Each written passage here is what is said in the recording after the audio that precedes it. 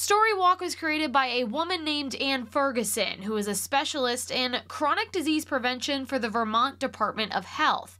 Ann aimed to create a simplistic way to encourage families to get out of their house by posting pages of a children's book in various locations. Readers then walk from one location to another in order to complete the story. So Storywalk is a national program. They're different everywhere, but we decided to bring one to Easton. The one that we have features 9 different retailers in downtown Easton. So as you stroll through downtown, you'll start here at Pollywogs and Petunias and look at the different storefronts. You can follow our map on our website, and then you'll end at Book and Puppet, where you can actually go in and purchase the book or browse their selection of adult and children's books. We actually did a partnership with the public library, the Easton Area Public Library, and they partnered with us again, so we're really excited to have them on board with this. But we thought it was a great way to get people outside and exploring downtown Easton with the warmer weather, and then we decided to bring it back in the winter as something as part of the winter village, but then going beyond the Christmas season and just getting people downtown and enjoying what we have down here.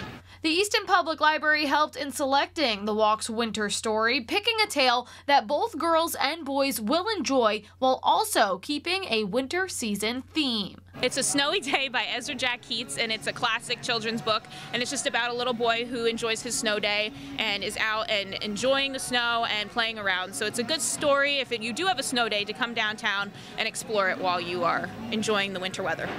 As you can imagine, the Easton Story Walk also benefits local retailers who have chosen to participate, seeing as it brings both adults and children directly to their storefronts.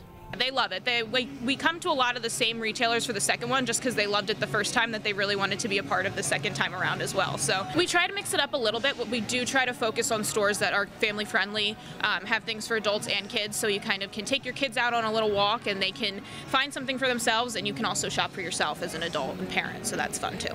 From downtown Easton for the Service Electric Network, I'm Courtney DuPont.